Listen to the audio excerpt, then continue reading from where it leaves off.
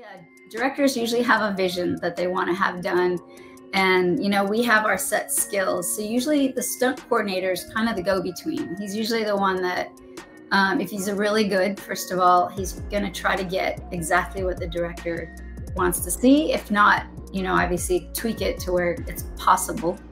And then he talks to you and what your abilities are. And sometimes there's tons of prep work. We're prepping a car to go off a jump and float and go in the water, or they help get things built that you need as a prop, So they're the ones that are try to make it safe for you. Like that in that card that you showed me,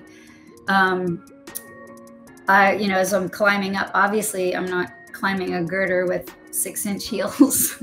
So they had me in a cable. Well, I wanted to make sure it was safe. I said, well, do you see the ground in this scene? No. I said, I want a crash pad in there because if something goes wrong with the cable, I'm going to fall to the ground in 6-inch heels. I don't want to bust my ankles. So if you don't see the floor, I want a pad down there just in case. And I've seen a lot of people when things just like, oh, someone didn't do something right and you get hurt. So I'm always trying to watch my back because the goal is to keep on working and to do as many jobs as possible.